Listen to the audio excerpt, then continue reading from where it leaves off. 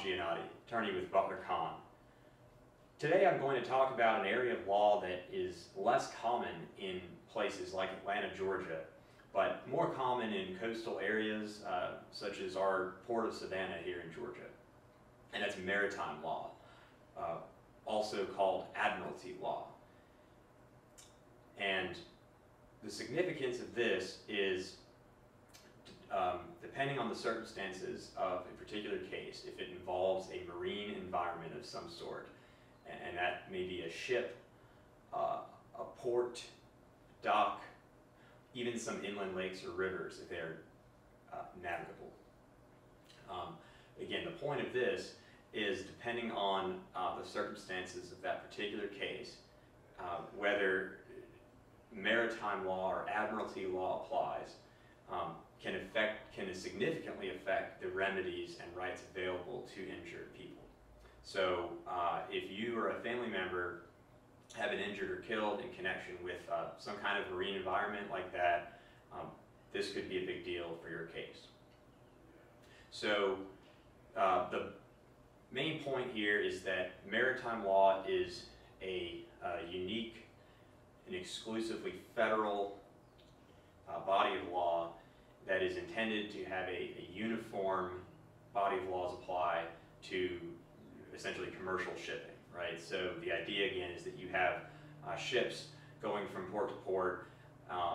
Congress decided it was important to have one uniform body of law to administer across all these types of situations, so that you didn't have a situation where different states' laws might apply to a ship that is going to be moving all over the place all the time. And those states' laws could conflict and just create essentially a burden to a hindrance to interstate commerce. So Congress decided many years ago that this was important, and this is what we have. We have a body of admiralty law or maritime law.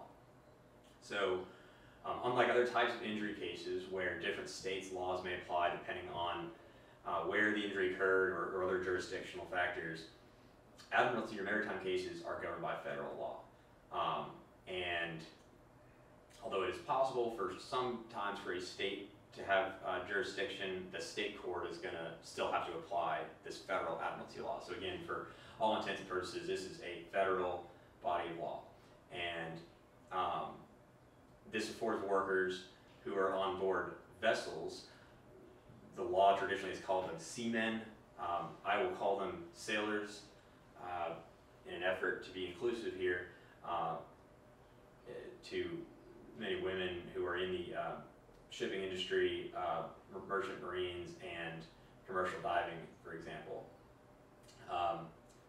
And again, the rights afforded to these sailors are specific to maritime or admiralty law. So when you're on board a vessel, that injured worker can have a claim against the ship owner based on unseaworthiness or negligence. And these are rights that are not afforded by the common international maritime law. At the same time, that means that those folks do not get the benefit of state workers' compensation laws. Again, this is an exclusively federal remedy for these folks. So state workers' comp laws is not going to apply to these folks. Now, on the other hand, you have other types of workers who are dock workers, for example, offshore oil or gas workers and contractors. These folks sometimes actually can recover under state law, state workers' compensation law, unlike the sailor counterparts, provided that those folks do not get a double recovery. In other words, they can pursue the state workers' compensation law, they can pursue their rights under the federal admiralty law, but they don't get a double recovery. So there's a set-off, the recovery is reduced accordingly. So you're not going to get to double dip, essentially, if you're one of those folks. And finally, there are other cases that may appear to be maritime in nature. Our firm has one now, actually, that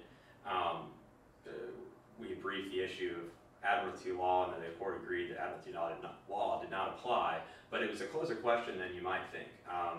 and that's just because there are a lot of nuances to admiralty law and a lot of essentially jurisdictional tests that the court has to go through to decide whether this type of law applies or not. So there are some circumstances where, let's say with commercial diving, for example, that can be done inland as well as offshore. It's a much easier call when it's offshore, but when it's inland, you have to look at these jurisdictional tests to decide whether state law or federal admiralty law applies. So what does this mean for, practically speaking, for you or a family member if you've been injured? Well, again, if you've been injured in connection with a maritime environment, a marine environment, again, ship, boat, port, dock, possibly lake or river, etc., you should consult with an experienced lawyer because there are many nuances to these laws and exceptions that can significantly affect the rights and remedies available to you for compensation for injuries or death, depending on the circumstances of your particular case. So we hope that you don't need us, but we are standing by. So thank you for watching, and again, if you have specific questions for us, please give us a call. Thank you.